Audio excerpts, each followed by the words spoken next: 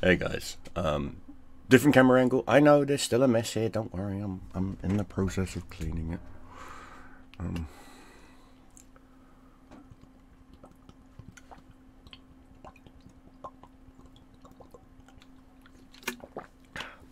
No, that's not vodka.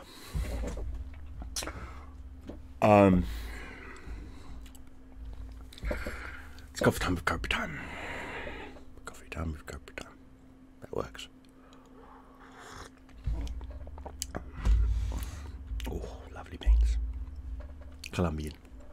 Dark roast. I was trying to go live yesterday. However, my ISP decided to take a shit on me. There we go.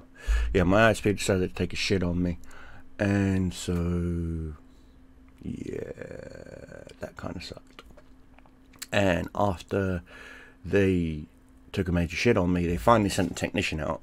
But the technician didn't have the right kind of router. I'm sorry, it's called a router, not a router. Didn't have the right kind of router.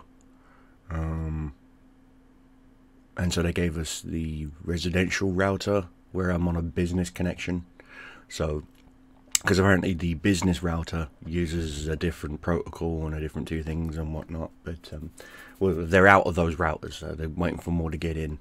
And so it's going to be at least a week, according to them, that I can't stream. But I can upload content, hence that's why I'm doing videos and stuff right now. I guess I could do like a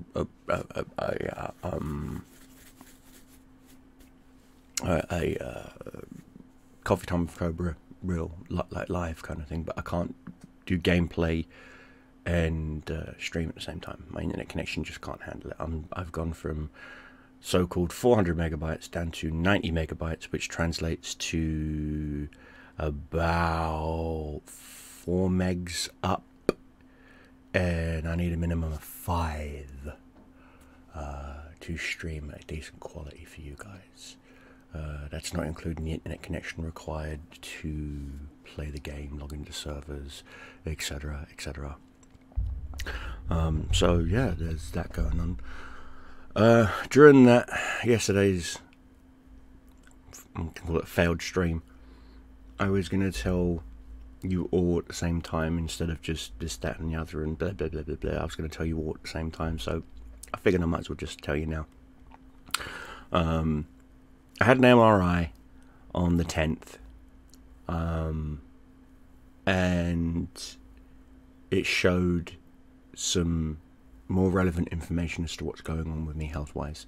The clots in my lungs are gone, which is good. That's good news. The clots in my heart are gone. Again, good news. However, the clot in my brain has stopped shrinking. It's stayed a specific size now. So it's not grown, but it's not shrunk either. And it's putting pressure on my left optic nerve, which is what's causing me to black out. If you guys don't know, what led me to going to the hospital on the 2nd of the year, like the 2nd day of 2023, I was in the shower and I blacked out and woke up on the floor. I didn't know what had happened, but I'd fucked up my shoulder, my elbow, my ankle, my ribs, my hip, my head, and I was having severe chest pains, and I genuinely thought I was having a heart attack. So I went, they saw me, they x-rayed me, they said that I've got some bruised, you know, some deep tissue bruising and whatnot, and that there's some black specks on the x-ray in my lungs and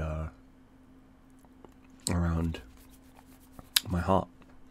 And I'm like, okay, great, cancer, because I've had cancer 3 times in my life. And they took some blood, and my white blood cell count wasn't that high, which means it's not cancer. My body's not treating it as an infection. I look like going, oh, fuck. So it was like, huh. So they found out it was eventually, it was blood clots. And so they put me on warfarin, which is a blood thinner. And so The clots did shrink and have now been absorbed basically by my body, which is good. Which is what led to the second heart attack I had. Well, thought I was having. I was getting ready to go to the gym with my roommate, and I was definitely pale white as a coffee cup. Which for an Irishman is white. Excuse me. And my roommate was like, dude, sit down, you look like death warmed up. I looked at my smartwatch. I love this thing. This is the best thing I've purchased before the pandemic. And it was telling me that my blood pressure was 177, which is tachycardic. Called 999. They said it was going to be about 40 something minutes till an ambulance can get to me, because the ambulance service here where I live was on strike. And I was like, fuck that, I'm walking. And so I walked to the hospital. Yes, I walked to the hospital. Walked in, because I didn't come in on an ambulance or through an emergency service vehicle. I had to wait. I walked in, waited in line, took a video. It's on my Instagram. I took a video, and the queue was out the door. There was chairs waiting outside the building for people to be seen. So I was like, great, I'm going to die. That's the first thing that went through my head. Great, I'm going to die. So I waited my turn, walked to the lady, and she's like, name, gave her my name, gave her my date of birth, gave her my address, gave her everything. And she goes, what are you here for? I'm like, I think I'm having a heart attack. And she was literally doing this. She didn't even once, not once, look up at me until after I turned around. And she goes, take a seat. That was it, just take a seat. So I staggered over to a chair, sat there. People were just staring at me like, is this dude alright? Because I was sweating profusely, pale, chest pains, having a hard time breathing. And eventually, God bless this woman, who I failed to remember her name. She was sitting 2 seats down from me, and she was having an asthma attack and couldn't breathe, and was coughing profusely and just could not breathe and was turning red. So I got up, staggered over to the nurse, banged on the glass and said, can you have someone look at this lady? She can't breathe. And that's when the nurse looks at me and she's like, are you a zombie? Because I literally was so pale. There was no blood in my face, my body, everything else. I was struggling to stay conscious. I was dizzy, sweating profusely.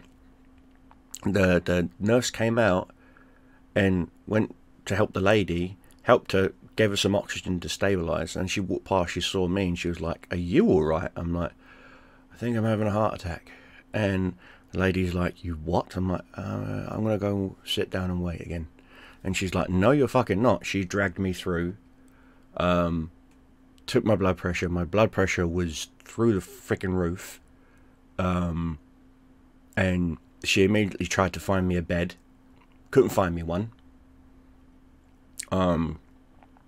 Because some of the beds were empty, but the rooms weren't clean. They weren't sanitized because, again, some of the staff was on strike.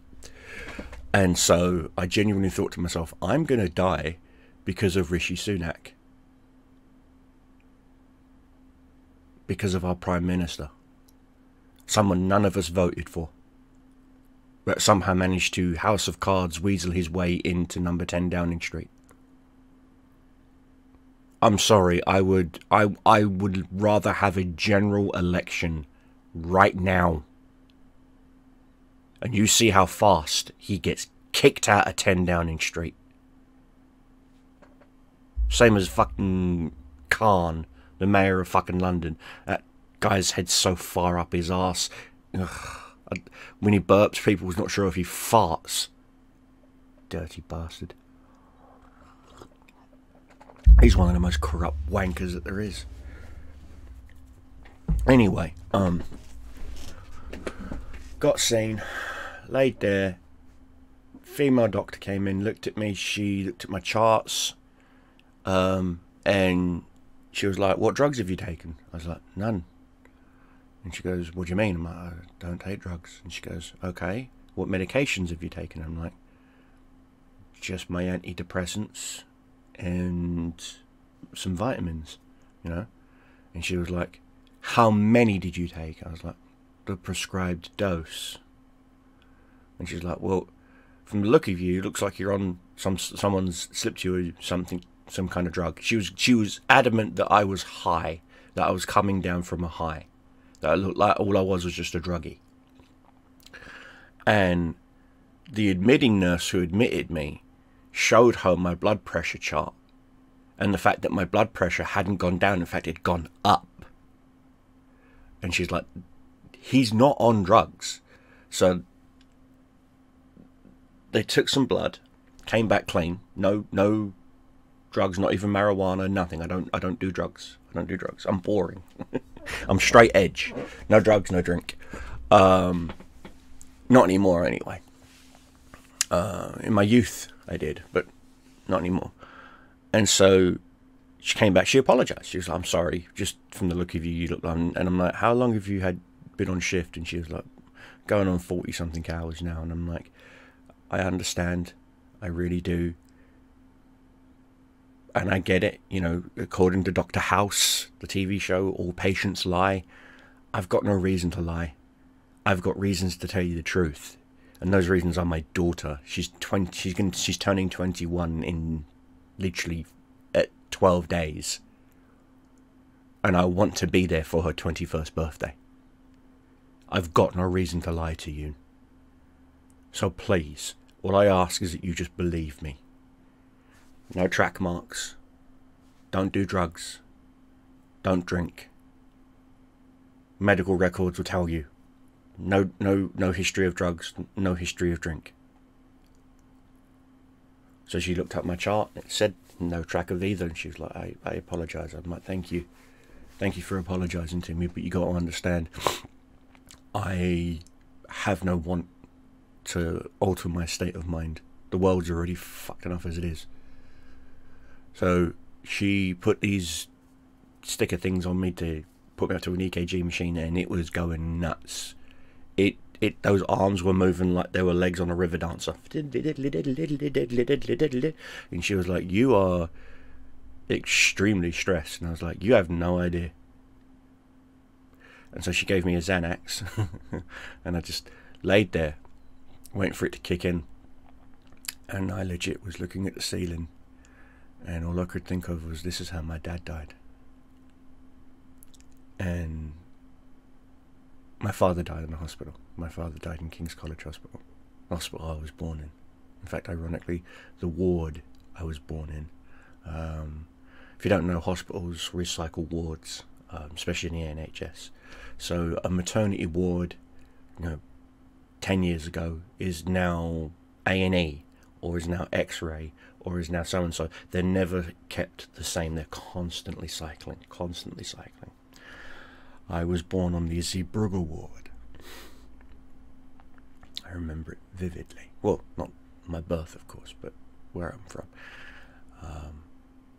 And that was the same wing of the hospital that my father died.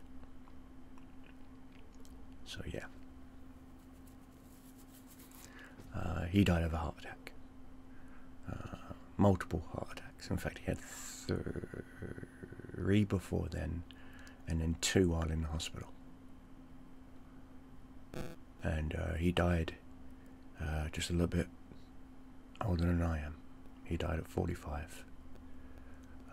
And I'm 43, so I genuinely thought to myself that this is it. And I started saying my prayers. I started asking God for forgiveness for the things that I have done. I started asking people in my life for forgiveness who I've wronged. And I know I wronged, and it was wrong of me to do so. But I'm human. I err. We err. And I was getting ready to make my peace with God. And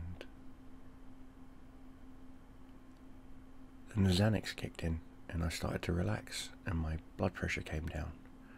and the pain started to go a little bit numb, you know, like in the chest started easing up and whatnot, and eventually she put me on nitrates, which made the pain just completely gone. I was like, oh, thank fucking Christ, I can breathe, you know, because it hurt to breathe. It genuinely hurt. It felt like there was, God, it genuinely felt like there was a ton of bricks on my chest, and I could start to breathe, and some colour started coming back to me. And as she was getting ready to discharge me, she actually wanted me to be admitted in case, you know, of any complications. But the doctor that had came on duty said, no, we need the bed, and yeeted me out. So I walked home. Yeah, walked home. Got here and made a list of the people I need to apologise to the people who I've wronged, and then I made a list of the people who wronged me, and didn't realise that that list is twice as long. And I will be reaching out to some people, and I will be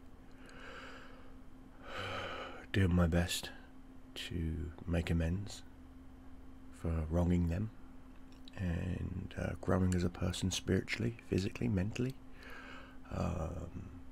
Anyway, back to the clot things now. So I am now on a stack of new tablets. My doctor said that my B vitamin levels, my vitamin B levels were low, my magnesium was low, and a few other things, and he said just take some supplements and eat more veggies and stuff. So that's what I'm going to be doing. On the 20th I'm going to be going through, and I'm going to be doing a video, but it's a video that I'm not sure how you guys are going to take it, so I'm not going to talk about it. I'm just going to do it. I'm going to do it. I'm going to put it up, and if you guys like it, you like it. If you don't, you don't. But it's not going to be my normal sort of content, if that makes sense. It's going to be a camera like this. In fact, it's going to be this camcorder here. I'm taking it with me where I'm going. And I'm going to be, yeah, anyway, hope you like it, guys. I'm getting back into doing some more vlogging kind of thing, you know, day-to-day what I'm doing kind of thing.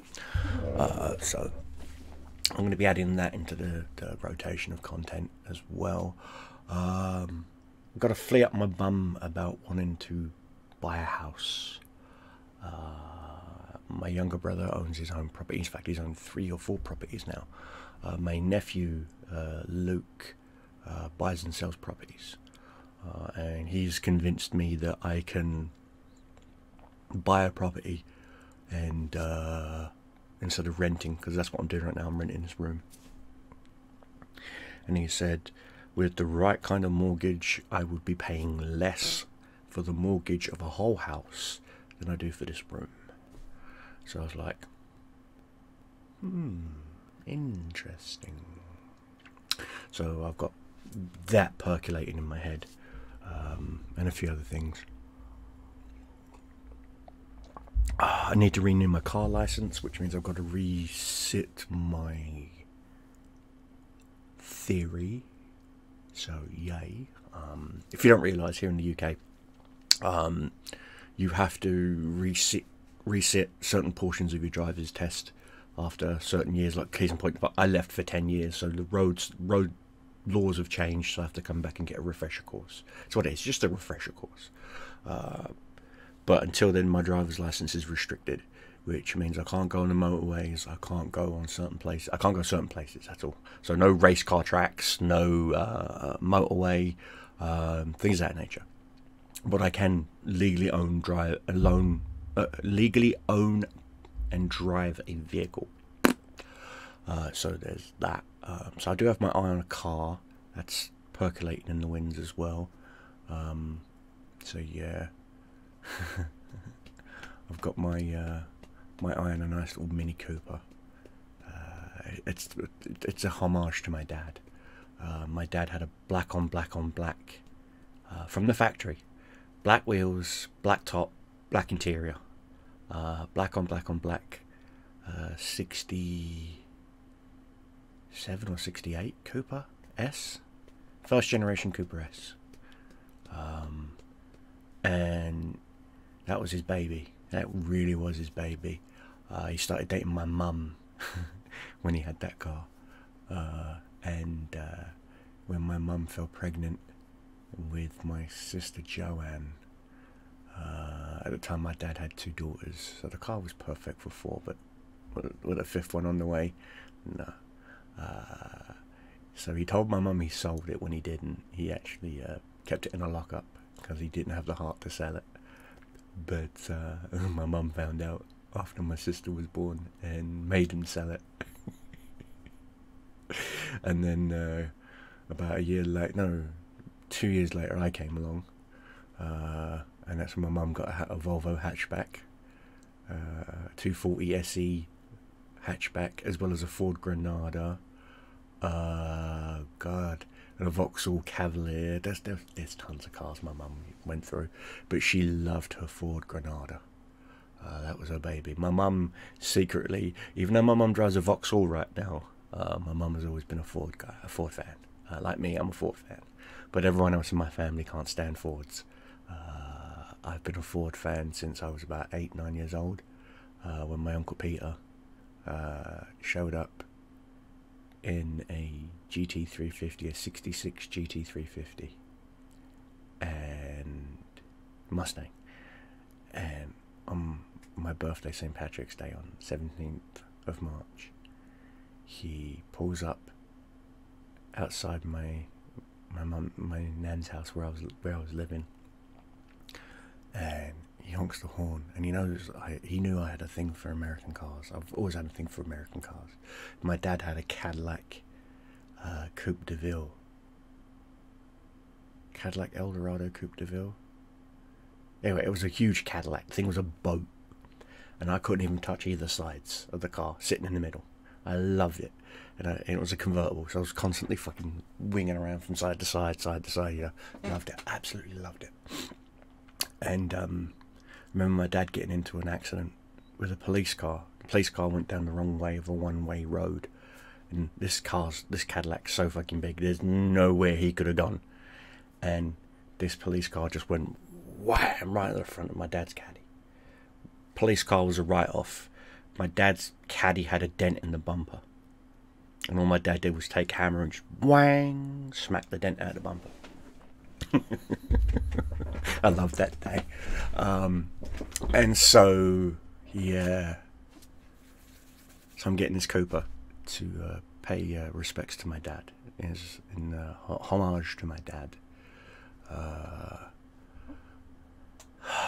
My old license allowed me to drive manuals, but I'm going to be lazy and get an automatic, which means the Cooper I've got my eye on that's for sale is a manual, so I'm going to have to get myself an automatic gearbox, and it's not that hard to swap them out. A couple of bolts, impact tools, so I'm going to have to buy some tools, and a few other bits and pieces, but I can easily just do a gearbox swap. It's not hard. Gearbox swaps aren't hard. I'm going to need a new flywheel from the motor, because the motor will be set up for a manual flywheel, not an automatic.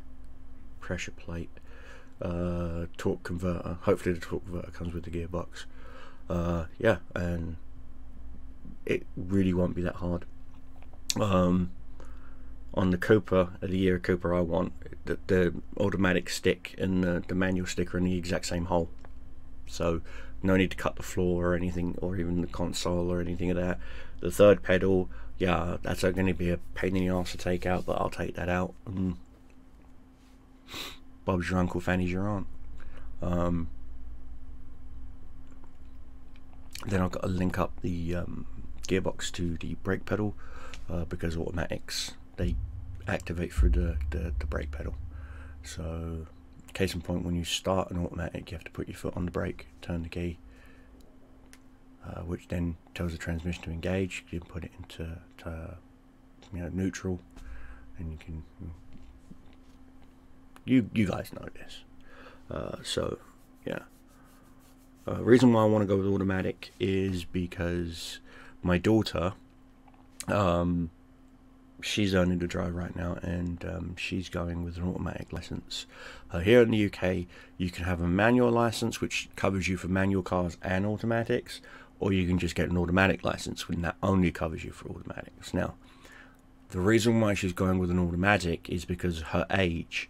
Now, what I mean by that is, here in about 10-15 years, the UK is going to try and pass a law that's going to ban combustible engine cars, which means we're all going to Teslas, we're all going to EV vehicles, and all of those are automatics.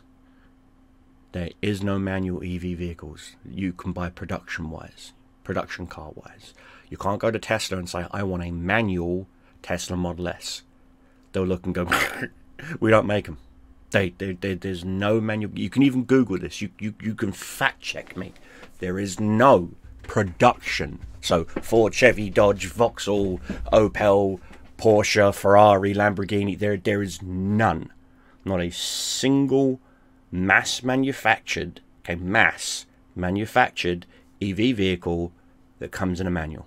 They're all automatic. They're all shifted by the onboard computer. So therefore, no. You can temporarily put an EV vehicle into a manual mode. Okay, you can do it with the Teslas and whatnot. I know this because I've got a Tesla dealership just down the road from me. I even asked them. Okay, you can put it temporarily in manual mode, but once the battery goes below a certain percentage, it automatically switches over to manual to automatic mode to save on your battery. It will tell you you're shifting inefficiently. So, with that case, manual licenses will not be needed anymore, because there won't be any manual cars. There'll only just be automatics. So she's future-proofing her license, basically. Plus, it's her life. If she wants to just drive automatics, it's entirely up to her. If she just wants to drive manuals, it's entirely up to her. I'm her father. I'm not her keeper. So, there's that.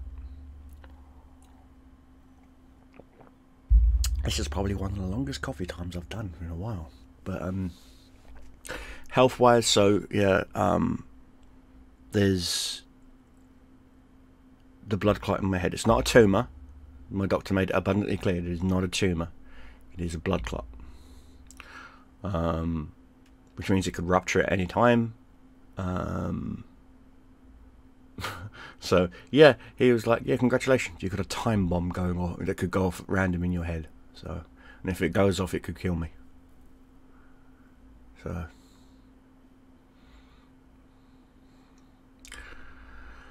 So good news, bad news, kind of thing. So I am just gonna live my life.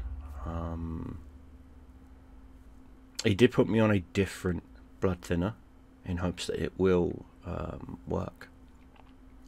So I'll be picking that up in about 45 minutes to an hour from now.